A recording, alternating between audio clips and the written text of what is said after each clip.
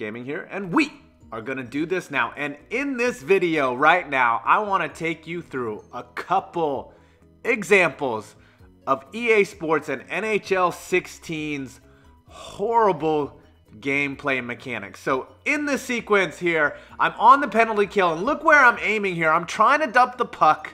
I'm already a man down. I want to aim the puck either towards the ref or actually at that Honda sign so I can clear the puck.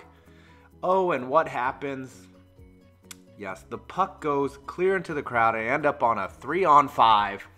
And this is an example of why I think I will never be an EA game changer. I'm not going to be one of those guys that goes to EA Canada and gets all chummy with the developers and say, yo, bro, awesome game. You know, I want to reserve the right to tell you how terrible this game is and to express my unfiltered, unbiased opinion on what I think about the gameplay mechanics here. Here's another example, a passing example.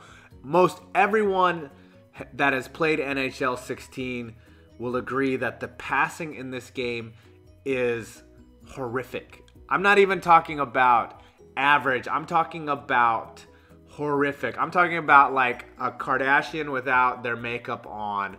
Bad and ugly right here. Look at Trocheck. Look where I'm trying to pass the puck. You see Jeffrey Loophole right there, over there on the other side of the circle, number 19. That's who I want. And if you look where I'm aiming, that's where I'm pointing. I am pointing the left stick exactly at the area where I want the puck to go. There is just no question that that's my intent of where I want to pass. You can even, I'm drawing a straight line from my aim to where I want the puck to go.